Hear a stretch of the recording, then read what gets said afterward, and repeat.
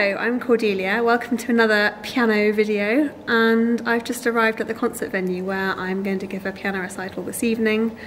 Gloves on, at the ready, and I've got a tiny bit of free time, so I thought I'd use it to show you my dressing room and the backstage area. So this corridor runs around the back of the concert hall itself, and there's quite a few studios here, and this is my one. Studio 4. This is the one I like because it has this chaise longue, which is nice for a nap.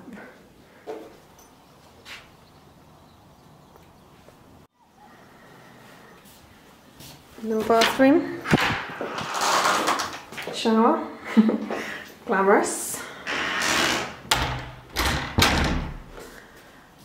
I bought two dresses because this is the one I want to wear and I'm planning to wear, but sometimes when I'm playing I do get a bit sweaty, so I've bought a spare just in case I need to get changed for the second half, but hopefully I won't need to.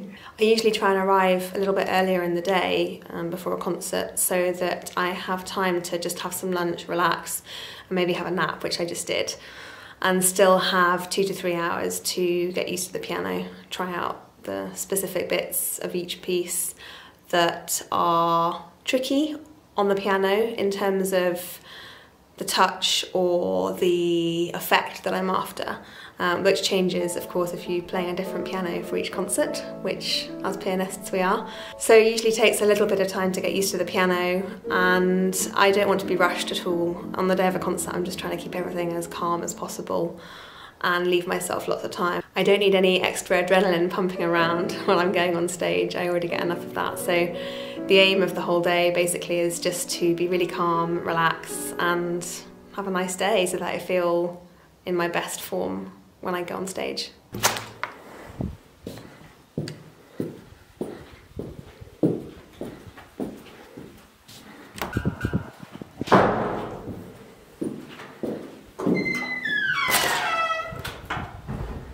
And here is the stage itself.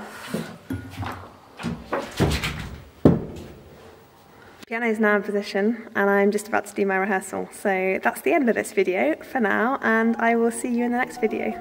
Bye.